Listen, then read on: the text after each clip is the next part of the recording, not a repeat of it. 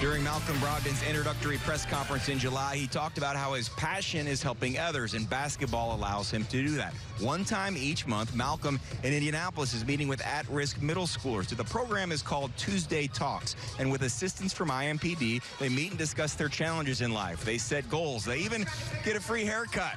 More on that right now.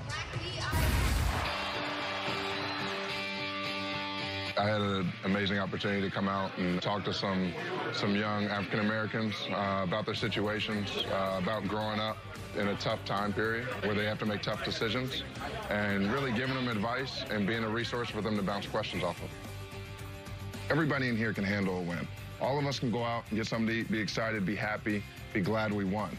But how many of us can actually handle defeat, can handle adversity, can actually go through a tough time and come out and be like, guys, we're going to be okay? I was once in their shoes, so I know what it seems like, I know what it feels like, I know what it's like living for them every day. So I want them to understand that they're people that have been in their shoes, that have gone out and been successful and done well, and that they can achieve that if they work, if they're faithful, if they make the right choices, you know, and that I want them to have a role model.